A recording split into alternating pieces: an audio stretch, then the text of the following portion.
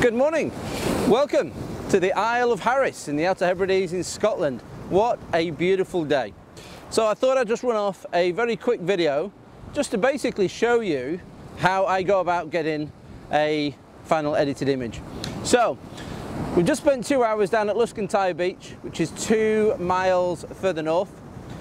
One of the world's most iconic beaches, absolutely beautiful. Lots and lots of open golden sand.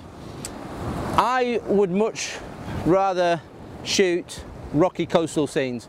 I think there's a lot more interest, a lot more interaction with the water, and I just find them more pleasing to shoot, certainly more dramatic.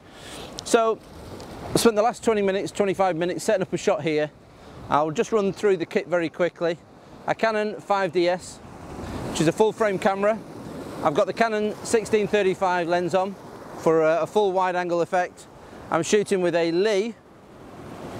set of Lee filters here. Now, I have the 105 circular polarizer, and it's the landscape one, the thinner, cheaper of the two, about £170. If you buy the thicker one at 200, you bought the wrong one for landscaping. This one is thinner, so therefore you're not going to have as much of an issue with vignetting, if at all. I'm using a 2-stop medium graduated filter, half dark, half light, and the idea of that is that it holds back the detail in the sky and the water in the distance. The polarizer, incidentally, just takes that little bit of white reflection off the water so that those beautiful green aqua colours, they come through wonderfully well. And in order to give me a ½ second exposure, I'm using a standard 3-stop filter. That's all I'm using, and that will slow the camera down enough to give me about ½ second. Now my settings. Now, you know, people ask me about settings all the time. It's almost impossible to mirror somebody's settings, but I'll give you anyway. So at the moment I'm shooting f8. I'm shooting at ISO 50, ½ second. I'm focused somewhere in this section here on the rocks, and I've actually waited for the sun to go in, because with the sun out, it captures my shadow and also the shadow of the camera and the tripod. So I've just waited for a little bit of a break in the clouds, which is great. So basically I'm all set up.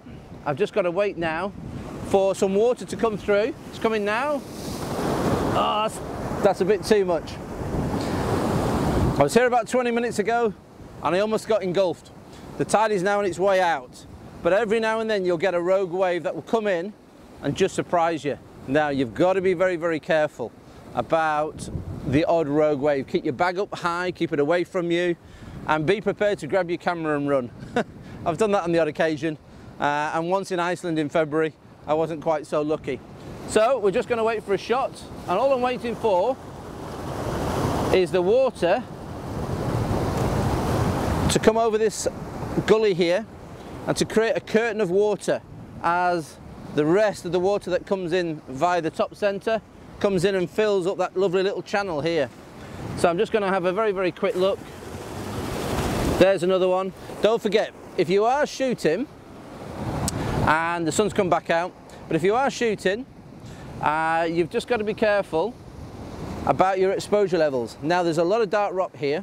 If you're setting up the camera so when the sun's hidden behind the clouds, the issue you're going to have is that if you expose it properly, you're going to be overexposed when the water comes in. The water's so bright that actually what you should do is set it up about 1 to 1 1/3 stops underexposed, and when the water comes in and you get your shot, the exposure should be about perfect.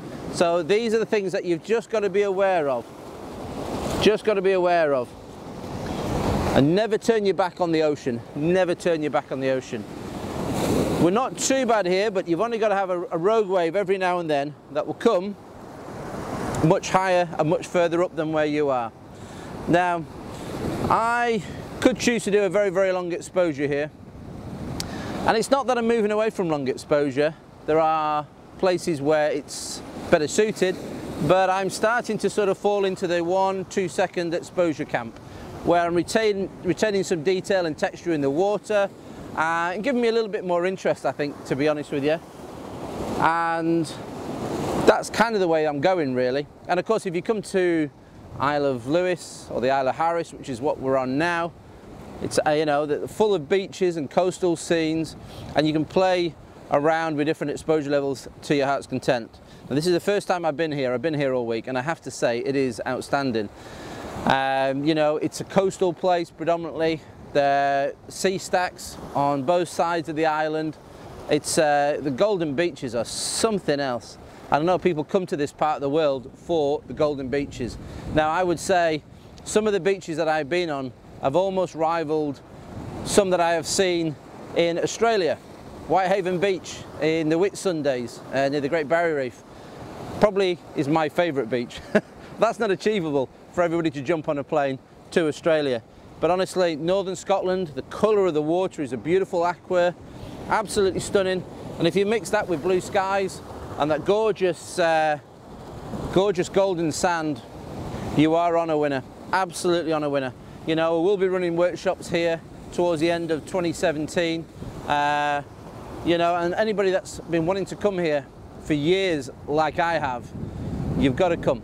The peace and the tranquility, it's quite remote in parts as well, it's quite desolate, but you know, it's good to sort of reconnect with nature.